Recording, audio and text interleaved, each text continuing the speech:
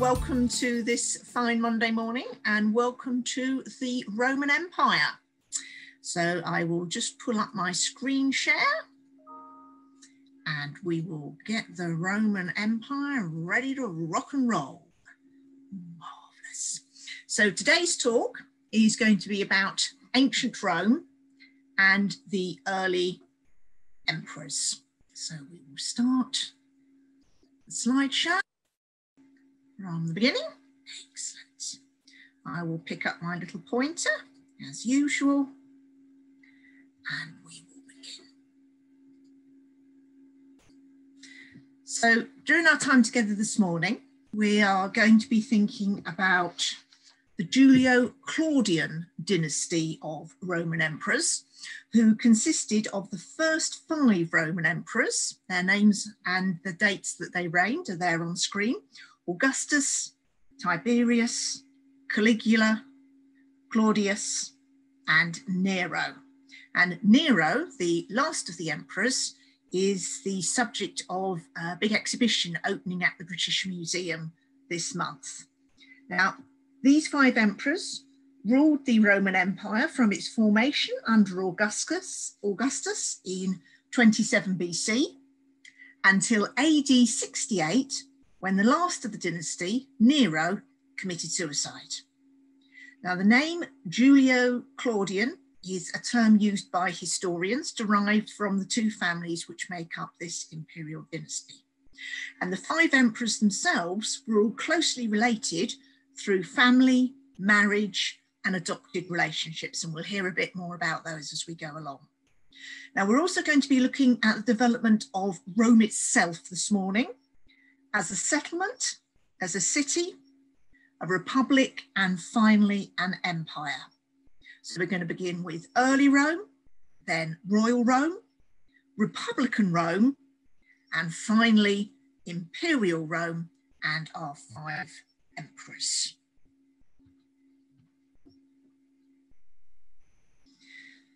Nowadays, Rome is the capital city of Italy, and it sits near the east coast of the Italian peninsula.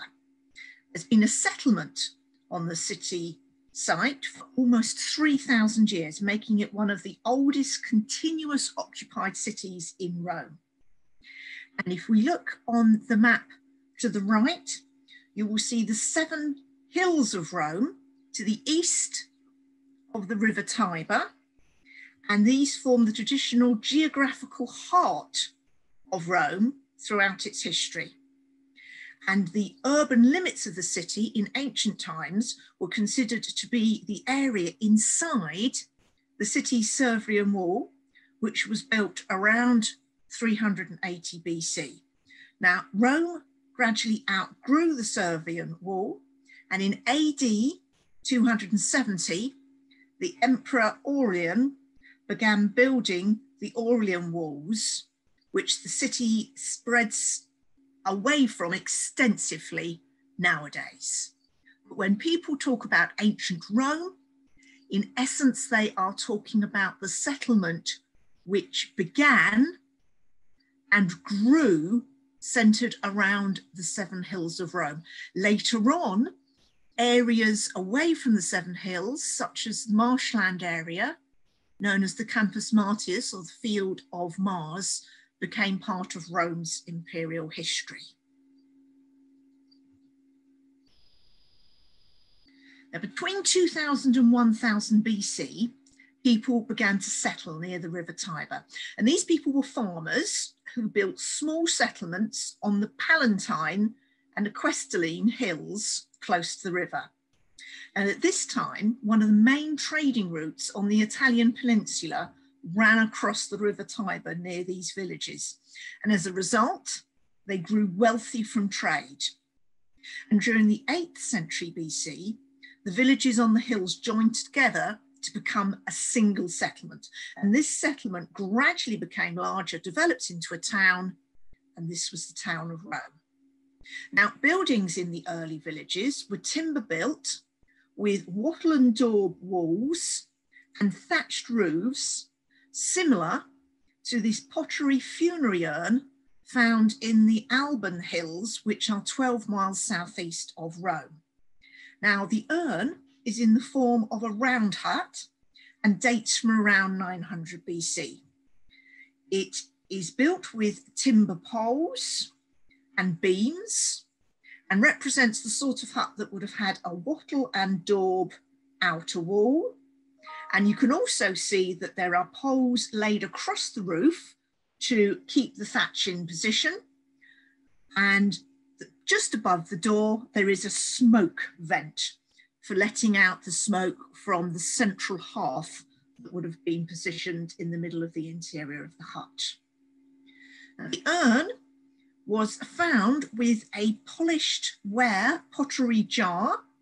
You can see it here to the right. The handle and most of the mouth is missing.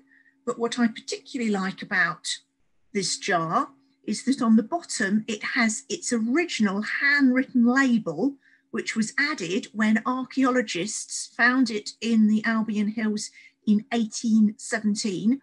And this was added when it was first entered into the British Museum collection and has now become part of the history of the object itself.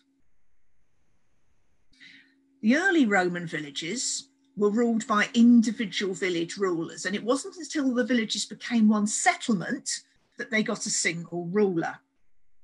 Now, the early settlement at Rome was influenced by its neighbours, the Sabines, and Rome itself was ruled by both Roman and Sabine kings.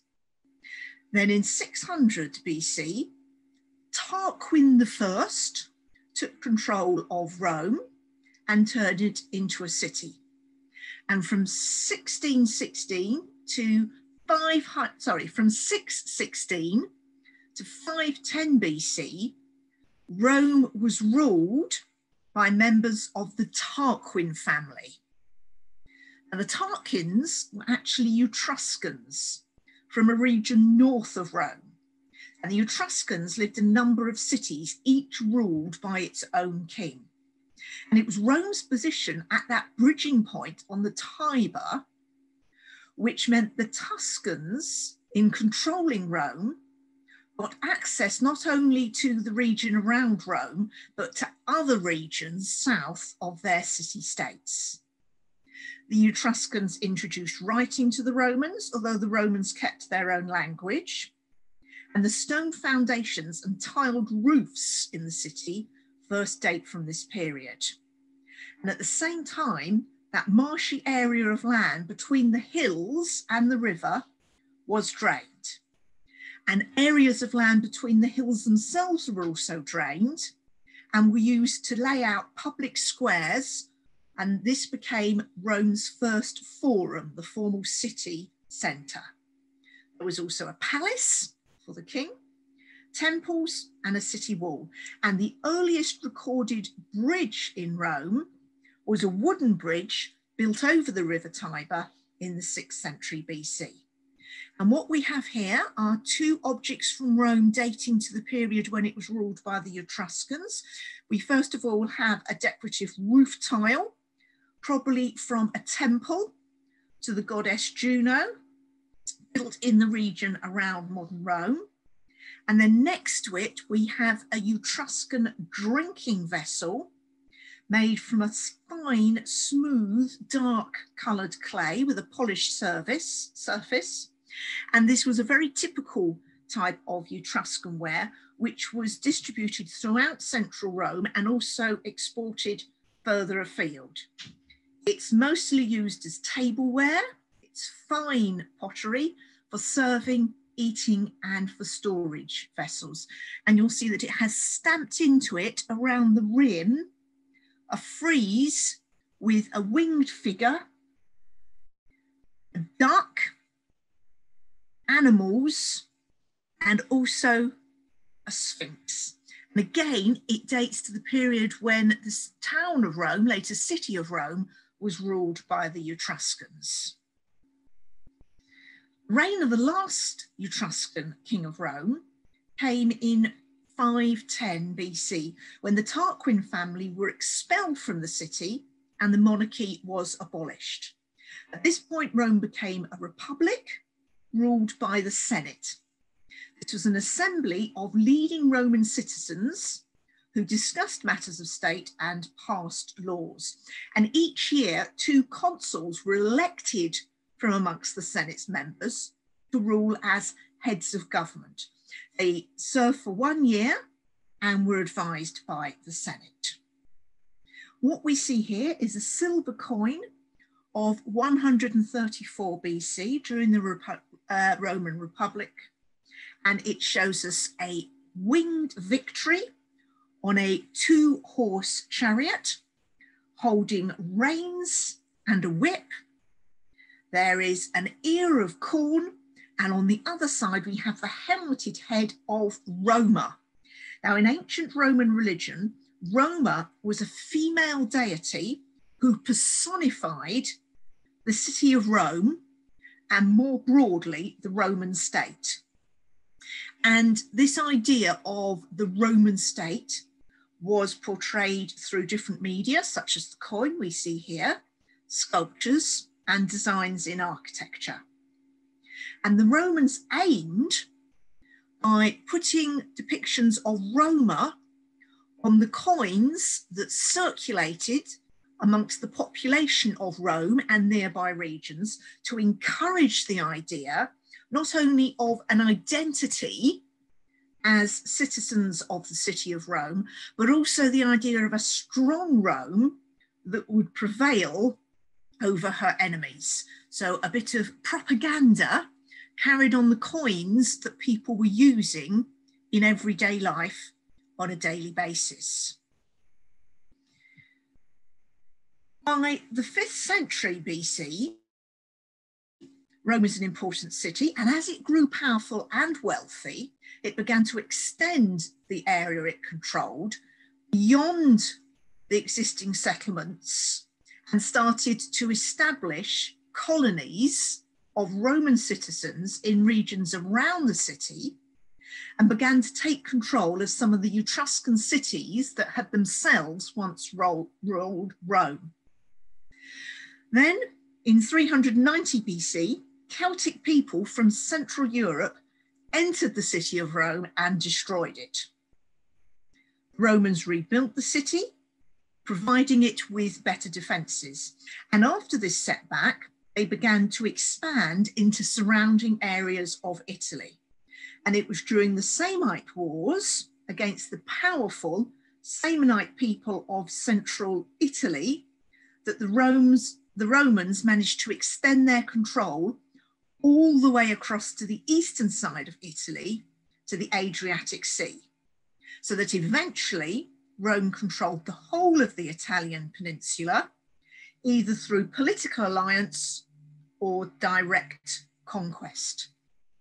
And what we have here is the end part of a bronze Samnite belt with hooks in the form of male figures wearing rather knobby, tall, curled caps.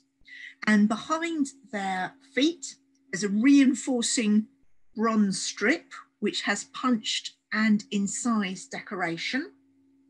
And both the figures and the strip are attached to the buckle. It's probably part of the buckle belt, with small rivets, which you can see on the strip and also on the chest of both figures.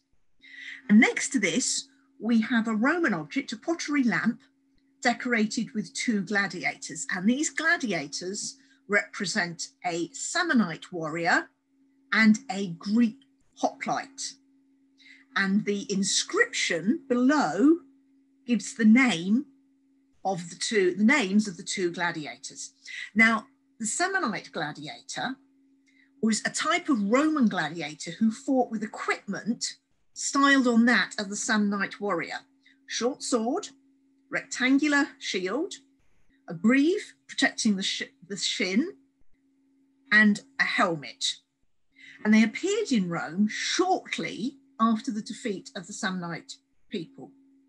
And arming low status gladiators in the manner of a defeated foe was a way for the Roman people to mock their enemies, the Samnite, and also appropriate military elements of their culture into Roman culture.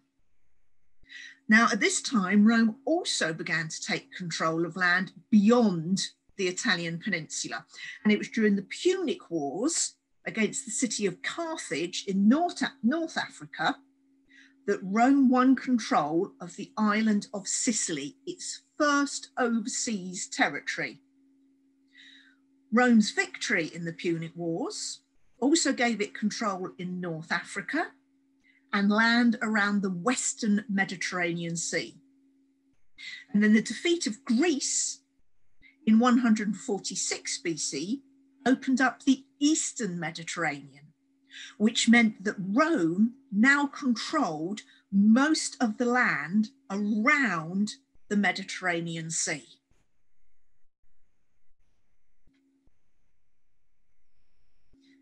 From about 150 BC, as Rome's territory grew in size and wealth, various powerful people tried to take control of the Republic of Rome. And in 44 BC, the Roman general Julius Caesar, who we see here in this marble bust, took control as sole ruler. Now, he had begun his career as a general in the Roman army. After his time as a general, he began a political career and became a consul working for the Roman Senate in 60 BC. Then in 59 BC, the next year, he was appointed governor of areas of land controlled by the city of Rome in northern Italy and southern France. And it was at this point that he decided to conquer the whole of Gaul, modern France and Belgium, and make it part of the Roman world. It was during this 8-year campaign that he led 2 expeditions to Britain in 56 and 55 BC, although Britain was not to become part of the Roman Empire until almost 100 years later in AD 43. In February 44 BC, following a period of civil war between Julius Caesar and his political rivals, Caesar had himself appointed permanent ruler of Rome. And in this coin of 44 BC, we see Julius Caesar wearing a laurel wreath with an inscription which declares him as Emperor Caesar and greatest priest, i.e. the most powerful person within Roman religion. On the other side, we have Venus holding victory in her hand.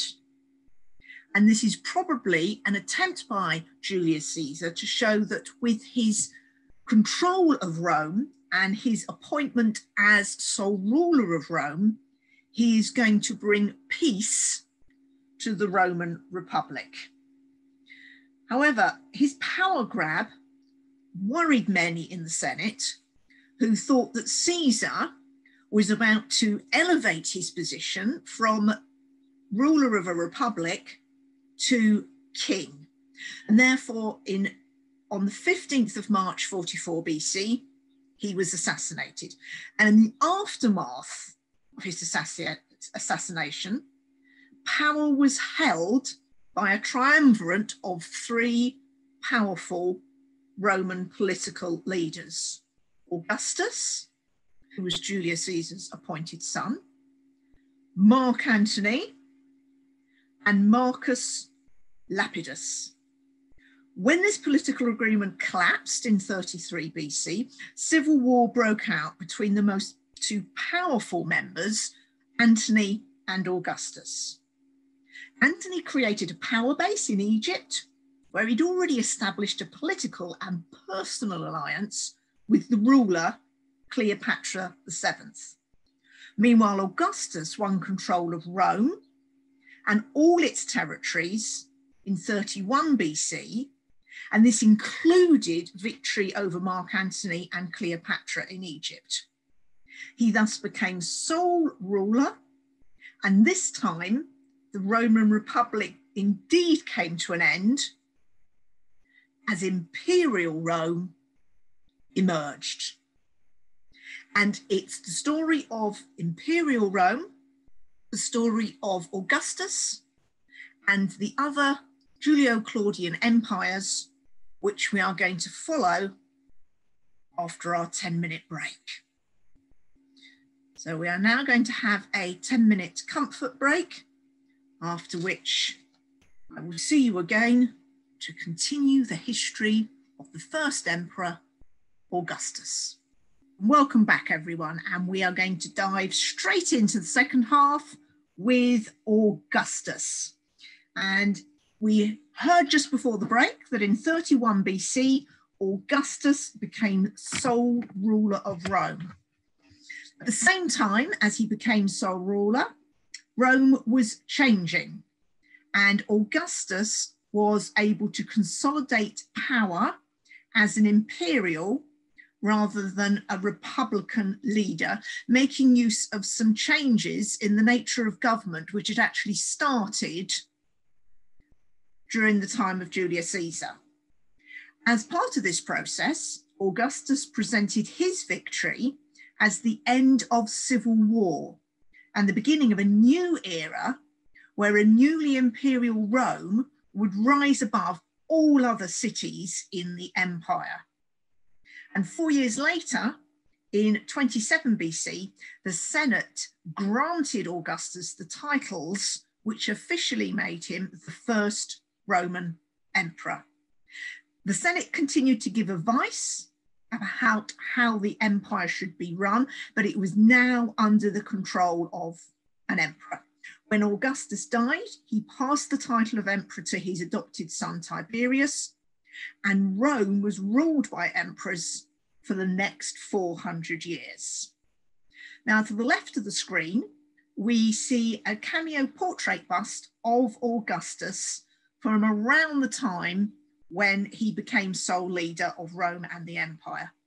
He is shown wearing a laurel wreath, triumphant, and also veiled with his toga. Now, a toga was a roughly semicircular piece of cloth, about 3.5 to 6 meters long. It was draped over the shoulders and around the body, usually woven from white wool and worn over a tunic. And the type of toga worn reflected a citizen's rank in the social hierarchy. And over time, various laws and customs evolved which restricted the wearing of togas to elite citizens who were required to wear them for public festivals and whilst performing civic duties. This coin of Augustus shows him bareheaded, but with an inscription which now proclaims him not only consul in the Senate for the 7th time, but also Caesar, son of the divine. And on the other side of the coin, there is an Egyptian crocodile with an inscription which says, Egypt captured, the conquest of Egypt. And Augustus reformed the way in which the government worked and secured the frontiers of the empire, bringing peace and stability to the Roman world. At the same time, he ordered building works in Rome, with new building projects running alongside the restoration of buildings neglected during the final civil war of the Republican period. He built a new forum to serve as the legal and administrative centre of the city, and had many existing buildings faced with marble to give them a grander appearance. He was also a patron of the arts, and his reign saw the production of Roman literature by writers such as Horace, Virgil, and Livy.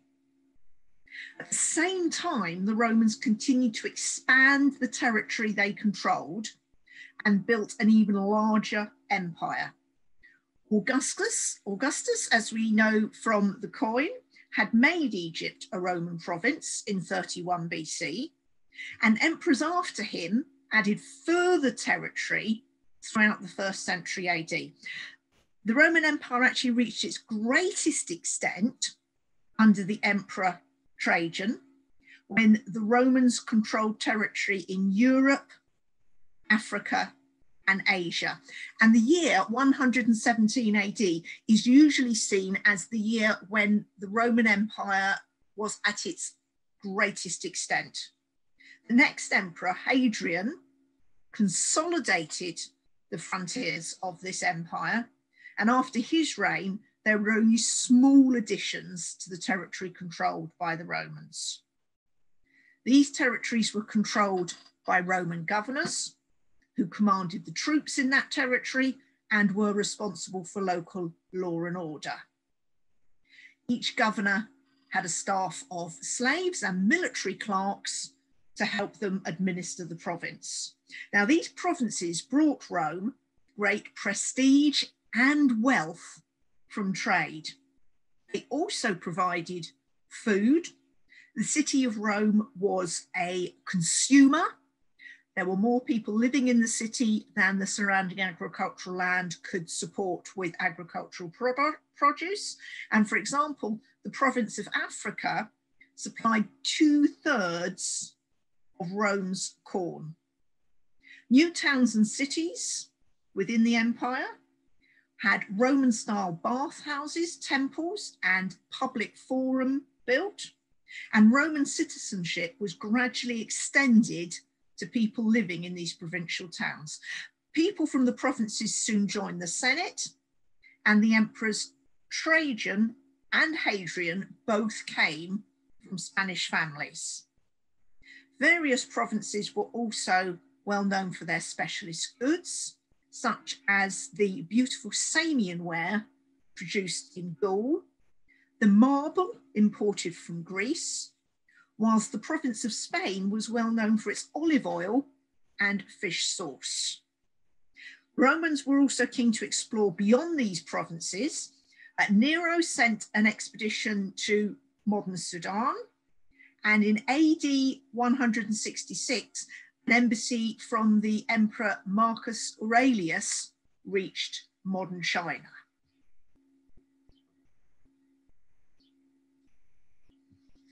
Rome itself became a showcase for Roman building technology, and the art of construction was both a source of wonder and a mark of civic harmony, whilst the emperor's ability to reshape the landscape was an indication of imperial power.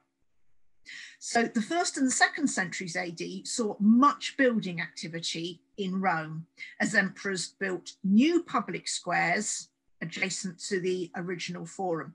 The last and largest of these was Trajan's Forum, which had law courts, libraries, government offices, a temple, a shopping centre, with a large column in the forum to celebrate Trajan's military victories. The Colosseum, which was begun in the AD 70s, was to become the largest amphitheatre ever built by the Romans, seating more than 60,000 people. And Roman ideas about building were recorded in books written by ancient architects and engineers.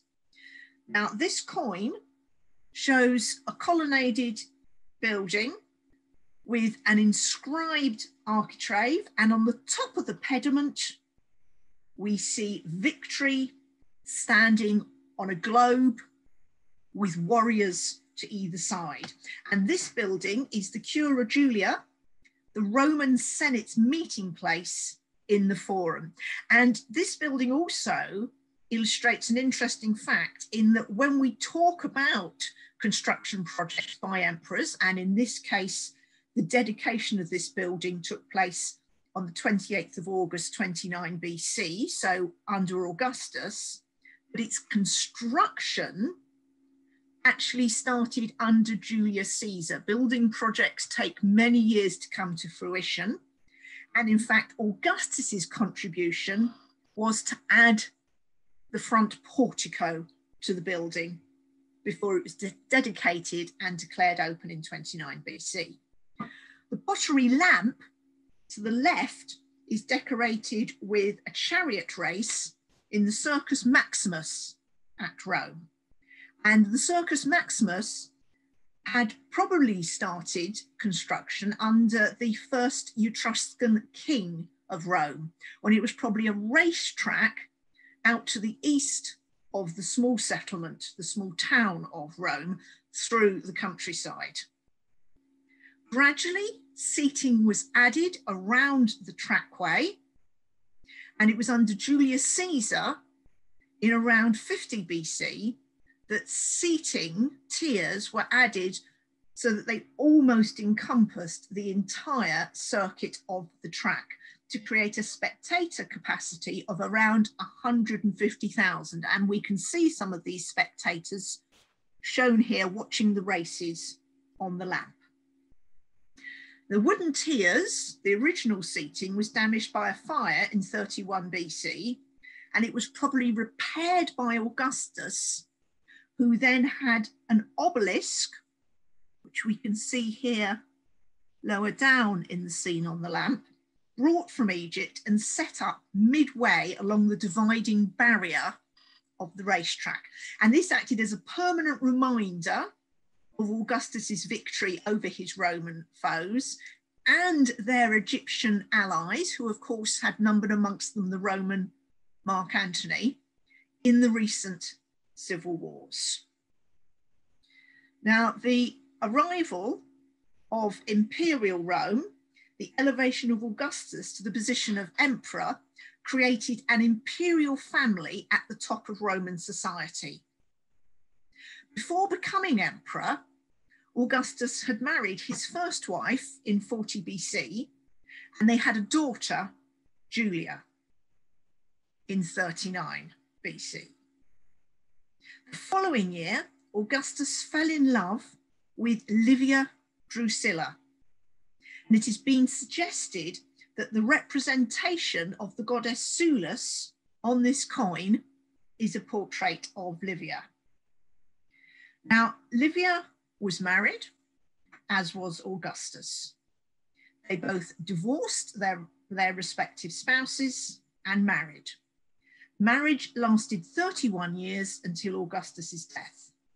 There were no children from this second marriage, and therefore the children in the imperial palace were Augustus's daughter by his first wife, Scribunia, and his two stepsons, Tiberius and Drusus, from his second marriage to Livia. Now, Drusus entered the army and became a trusted general, and he married Augustus's favorite niece, Antonia. And they have 3 surviving children, who we will meet later on in the story. Drusus himself died in 9 BC while on campaign in in Germany.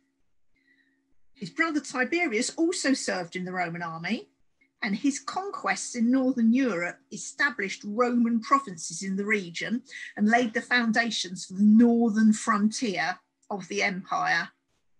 He married Augustus's daughter Julia as his second wife in 11 BC and was adopted as Augustus's heir in AD 4.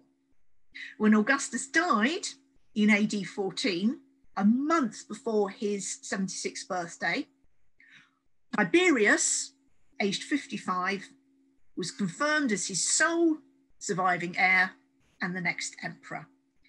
Now, the other object we see on this slide is a sword and sword scarab with a detail showing the scene at the top of this gilded bronze scarab. And it shows the ceding, the handing over of military victory to Augustus by Tiberius after a successful Alpine campaign. Augustus himself sits flanked by Victory and Mars, again representing the military might and the expected military success of the Roman state. while Tiberius, in military dress, presents him with a smaller statue of victory. And this sword and scarab were almost certainly commissioned for a senior officer to commemorate a victory in the lengthy military campaigns in Germany. And victory in these campaigns was essential for the extension and protection of the empire, and the symbolic act of presenting the victory to the emperor avoided competitions between powerful generals, which had brought down the earlier republic. Tiberius was not born as an heir to Augustus, and indeed Augustus's first idea for establishing an imperial dynasty was to arrange a marriage between his daughter and his nephew, the son of his sister Octavia, and make his nephew his heir. However, his nephew, Marcellus, died 2 years later, and no children were born to the marriage. Julia then married Agrippa, a soldier and trusted supporter of the emperor, and they had 2 daughters, Julia and Agrippina, and 2 sons, Gaius and Lucius. And these boys were adopted by their grandfather with the intention that if Augustus died, Agrippa would rule until one of them was old enough to rule themselves as emperor. And Julia and her 2 sons are shown on this coin of Augustus, who was father and grandfather.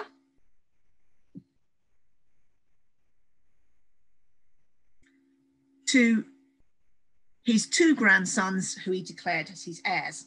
Now, unfortunately, Agrippa died in 12 BC with both boys aged under 8, and shortly before the birth of a posthumous 3rd son, Marcus. Now, Augustus, wanting to declare a strong successor, rather than promoting the idea that he may possibly be succeeded by a small child as emperor, turned to the elder of his stepsons, Tiberius, who it was now decided must marry the recently widowed Julia. Tiberius was already married, was ordered to divorce his wife and marry Julia. They had 1 son who unfortunately died in infancy. By 6 BC, it became clear that Tiberius was being set aside. Julia refused to live with him, and her son, Gaius, now a teenager, was given a nominally high appointment as consul in the Senate. Tiberius, disillusioned, withdrew from politics and retired to Rhodes. However, Julia's sons, both of them, died young. Lucius in AD 2 and Gaius in AD 4. And Augustus was once again forced to turn to Tiberius, adopting him formally as his son and successor. Marcus, the brother of Lucius and Gaius, was adopted by Augustus as a possible heir, but was banished from Rome and murdered by one of his own guards in AD 14, shortly after the death of Augustus, probably for political reasons. So none of the 3 sons of Julia and Drusus, shown on this coin, survived, and Tiberius, the elder stepson of Augustus, became king. This marble bust of Tiberius marked his adoption as Augustus's heir, and in it, Tiberius appears much younger than his 46 years, giving the image of the idealized Roman ruler. Now, Tiberius was not a willing imperial ruler, and he actually expected the Senate to lead on decision making. In AD 22, he decided to share his political powers with his son from his first marriage. His son unfortunately died the next year, AD 23, and as Tiberius became more embittered with his position, he began to depend more and more on the administrators left to him by Augustus, and then finally, in AD 26, decided to retire to a villa on the island of Capri. The empire continued to run under the imperial bureaucracy rather than the leadership of the emperor. When Tiberius died, aged 77, in AD 37, he was succeeded by his great-nephew, Caligula. Having an emperor now made Rome the capital of an empire. It was home to people from across the Italian peninsula and the imperial provinces. The population included the imperial family, the nobility, the senatorial class, the equestrian class, the business owners, imperial administrators, the plebeian working classes who made up the majority of the city's population, freedmen and slaves.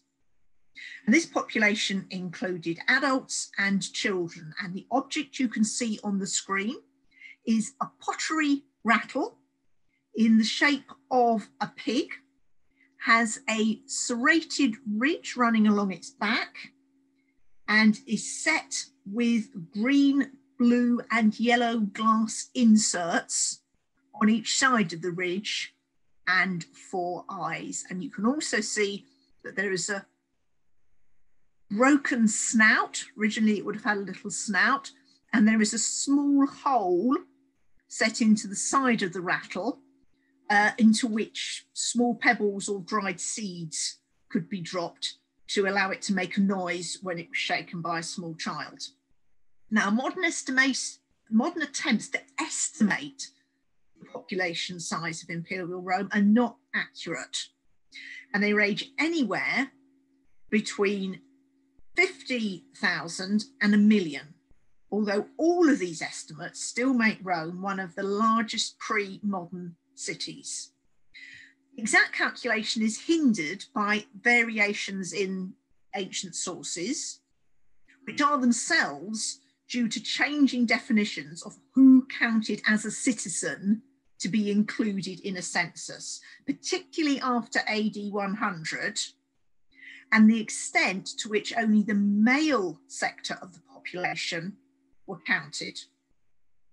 The population of Rome was probably relatively stable during the reign of the first 5 emperors, with a densely populated urban area within the Aurelian walls, but little major settlement outside this area.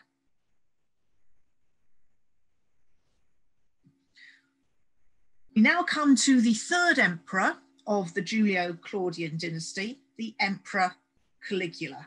Now, Caligula, formerly known as Gaius Caesar Augustus Germanicus, was the son of the Roman general Germanicus and Agrippina, who we met earlier, the daughter of Augustus's daughter Julia. So Agrippina was a granddaughter of Augustus. Gaius acquired the nickname Caligula, which means little boots, from his father's soldiers during campaigns in Germania.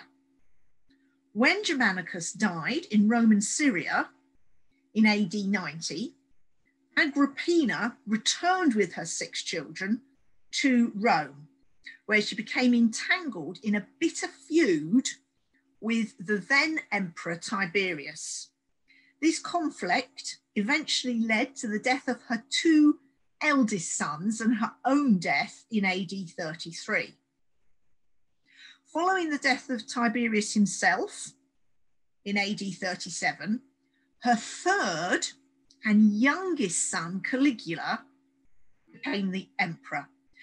As emperor, Caligula declared an annual public holiday as a day of remembrance for his mother, whose image was paraded through Rome in a covered carriage similar to the vehicle on this coin of AD 37 to 41, which features a portrait of Agrippina with her hair knotted in a long plait at the back.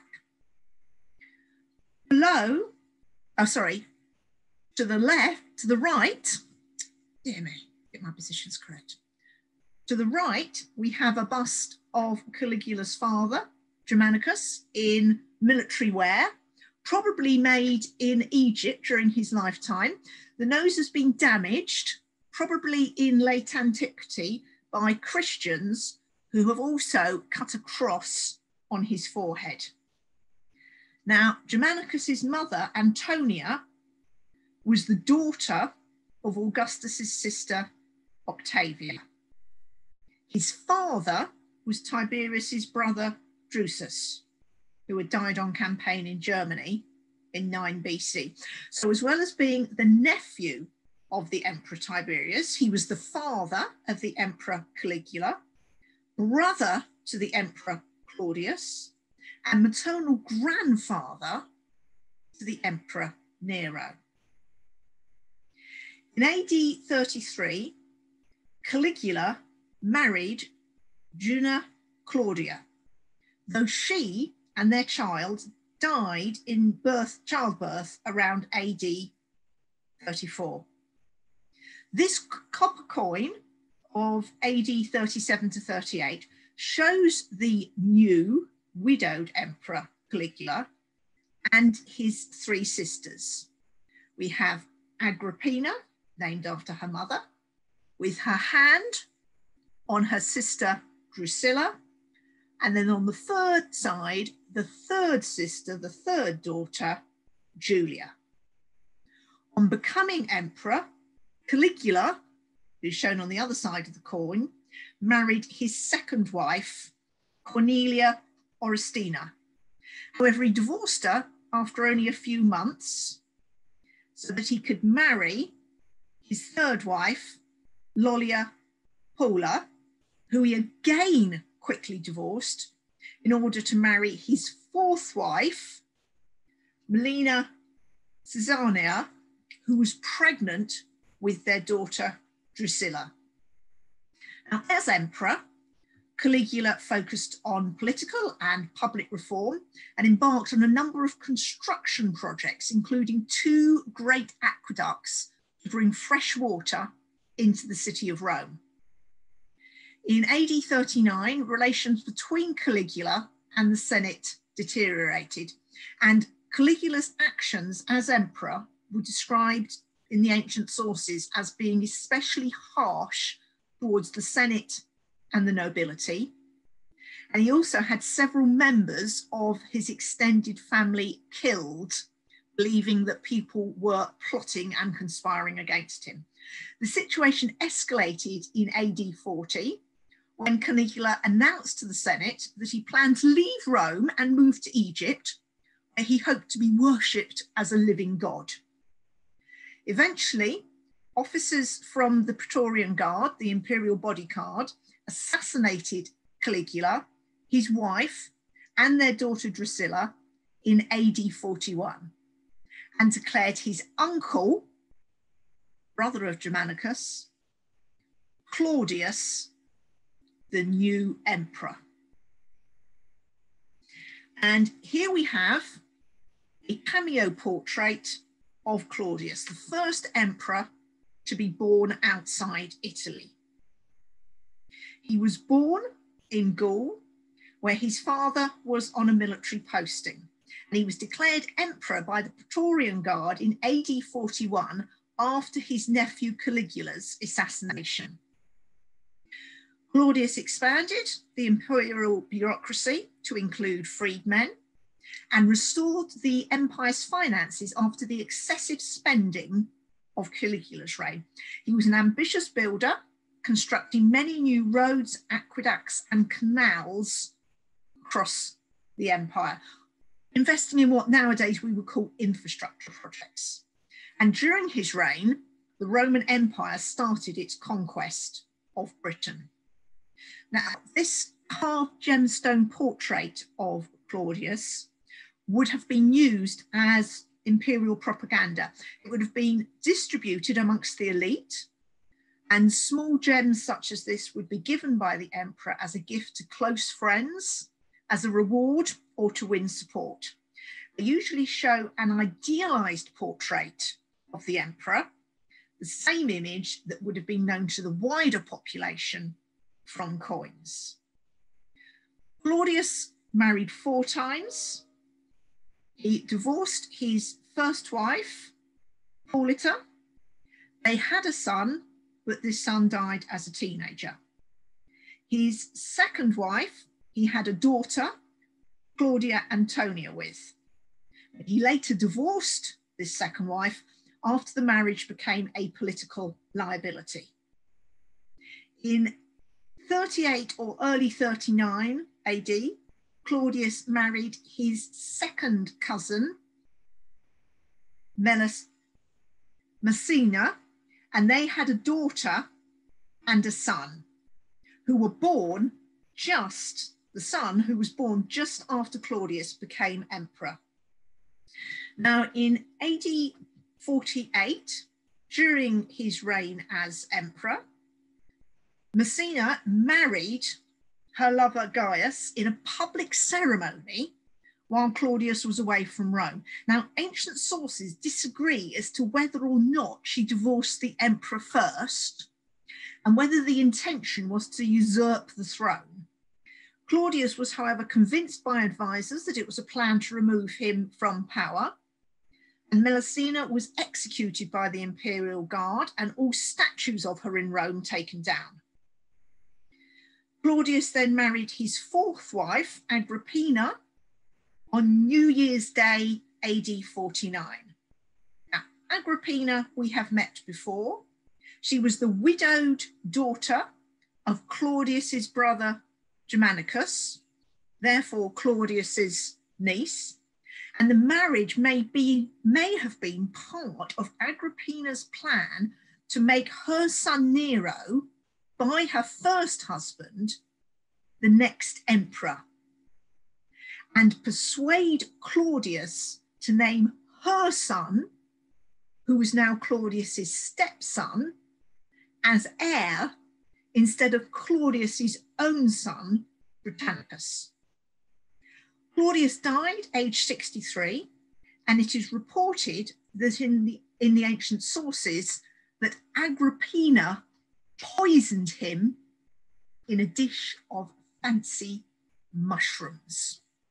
Here we have an image of Agrippina, and below we see the extent to which Agrippina used her marriage to Claudius to consolidate her political power, appearing alongside Claudius on coins issued for circulation within the Roman Empire. The other coin shows us a picture of Claudius's 3rd wife, Melusina, and three of his children, Octavia and his son Britannicus, who never succeeded him as emperor, holding hands, and then his daughter Antonia on the far side. When Claudius died, Nero, the son of Agrippina, now widow of Claudius, became emperor at the age of 16. He was Augustus's great-great-grandson, descended from the first emperor's only daughter, Julia.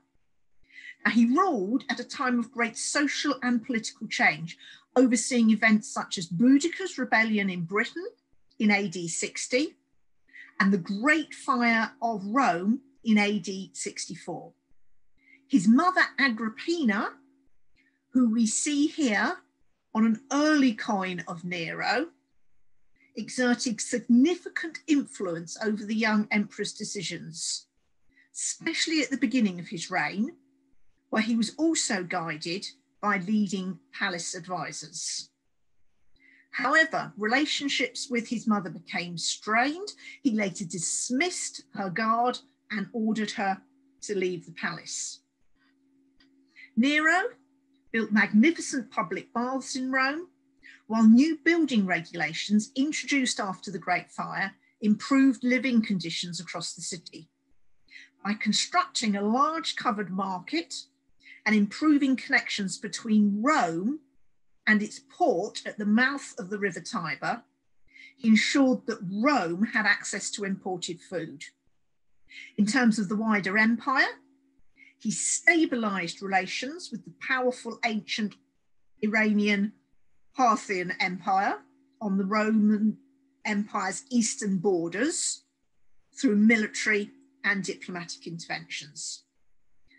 Now, this cameo portrait of Nero, dating to around AD 66, shows him with curly hair, a laurel wreath, and a neck beard that goes around below his chin. Now, the first four Roman emperors were all clean shaven in public, and after Nero, the next emperor to have a beard, this time a full beard, was not until Hadrian in 117. Now, Nero married his first wife, Claudia Octavia, as a political alliance in AD 53. She was the daughter of his predecessor Claudius, and this marriage helped to legitimize Nero's claim to the throne. However, he divorced her in AD 62 and banished her from Rome in order to marry his mistress, Poppaea Sabina.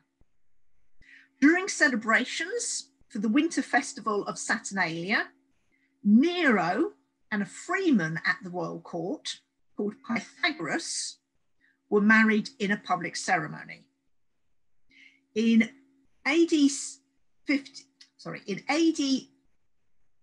65, Poppaea and her unborn child died, probably due to pregnancy complications or during childbirth.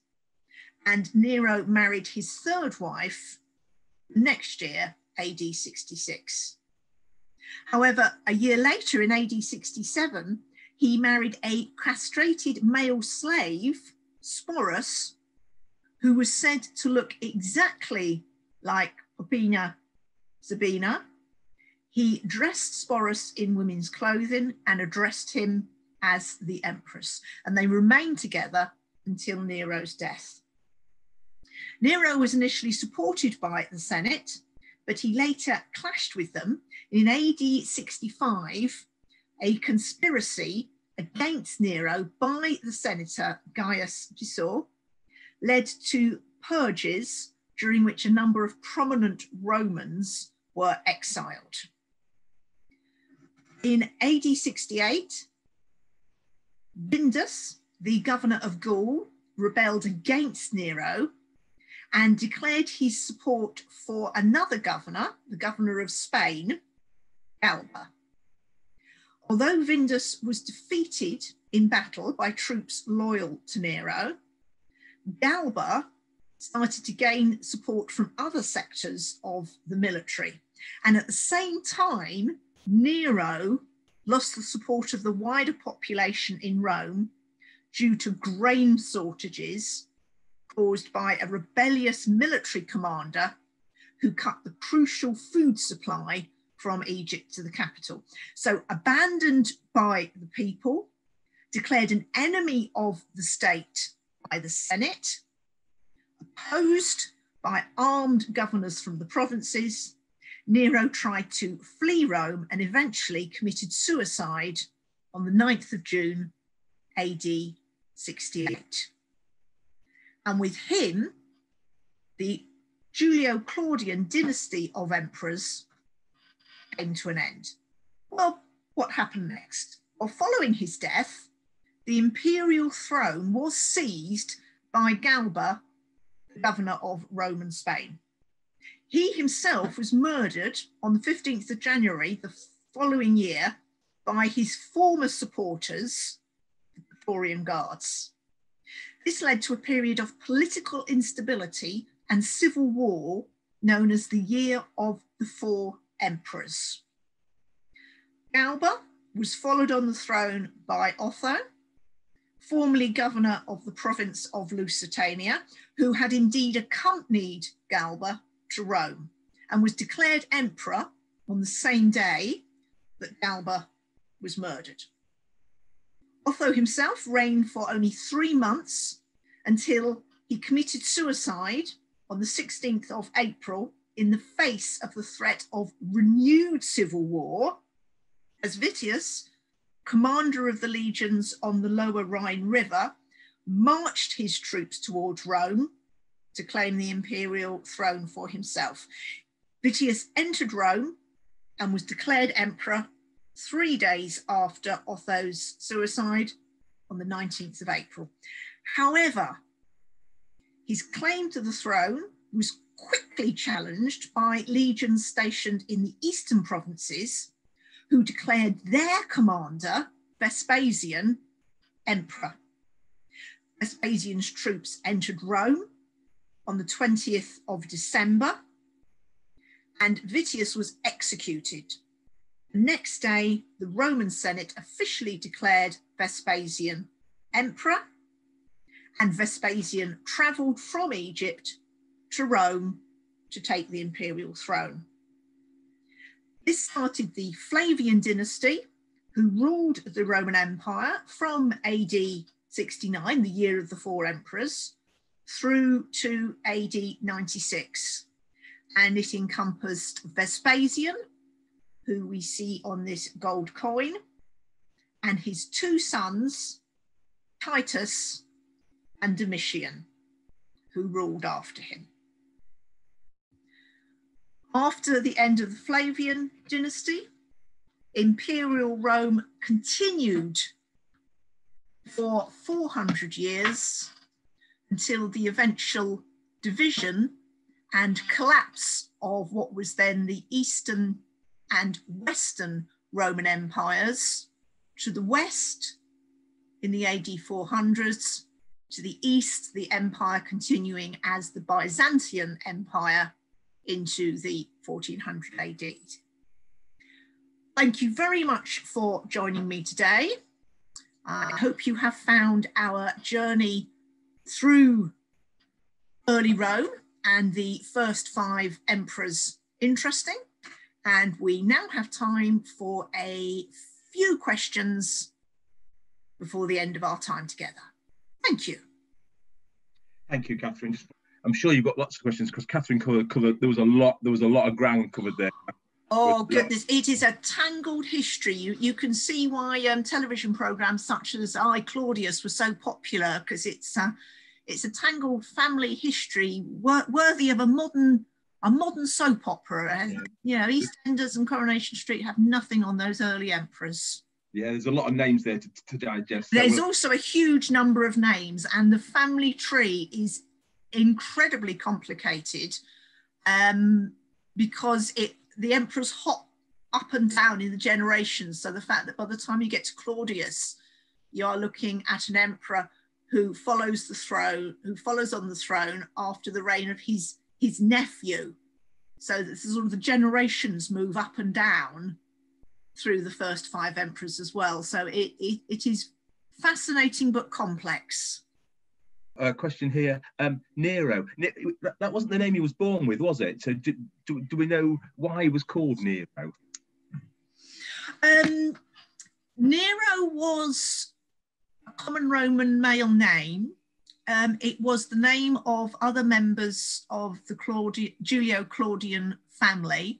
And what would often happen is that certainly elite children on birth would be given a number of names, similar nowadays to the way that a child might receive a first name and then a number of second names and then their family name. The same conventions existed in imperial Rome. So emperors would have their family name, and very often the name by which we know them, in Nero's case, Nero, comes through from the simplification of their name in ancient sources. So Caligula is referred to as Caligula by ancient Roman historians, although it was only his nickname. He was said to dislike the nickname, but we as modern historians usually draw the easy, the simplest, the most direct way of referring to an emperor by the names they are given in the ancient sources. So Nero was one of his names. It was a Roman name and is thus the name by which we know him, although within his family, rather like they say that Queen Elizabeth is known as Lilibet within her family, she's known by her nickname within family circles. In terms of public office and recordings of Roman histories, emperors are usually gifted one name by historians. And Augustus is similar, because Augustus, his name is not Augustus, his birth name was Octavian. Augustus is actually a title, but was the name that he is then given by Roman historians and is thus what we call him. It would be a bit like calling Queen Elizabeth Queen. Queen is her title, it's not her family name. So yes, you are correct. Roman emperors often have a number of other names, and the one name that we refer to them by is usually the name given to them in the ancient sources. Excellent. Also, can you talk a little bit about the fire that burnt Rome in AD 64?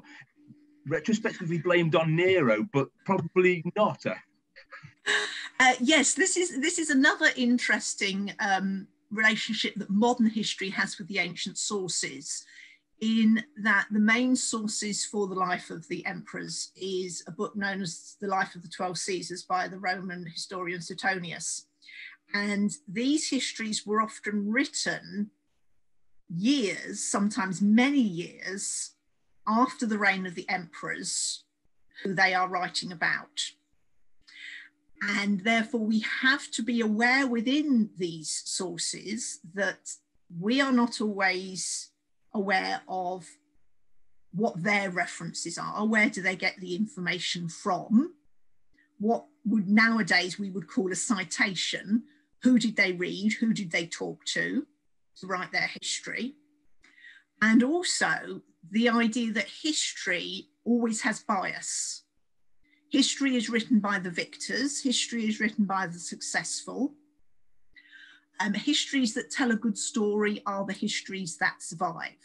So with Suetonius, what he is recording about Nero is a view of Nero from the senatorial and the elite classes in Rome, who were very badly impacted by Nero's reign and by his actions against them and his extended family due to his paranoia around supposed conspiracies and plots. And therefore he reflects the fact that they were heartily glad when Nero died and basically trash talked him at his reign. And it's very interesting because within the exhibition at the museum, which opens this month, what we're trying to do is actually redress this idea of the mad, tyrannical Nero by looking at his works within the city, his works as an emperor who was looking after the population of Rome, 90% of which were the plebeian class, and that amongst them, he was incredibly popular. But the plebeian class do not write the history. The history is written by the elite.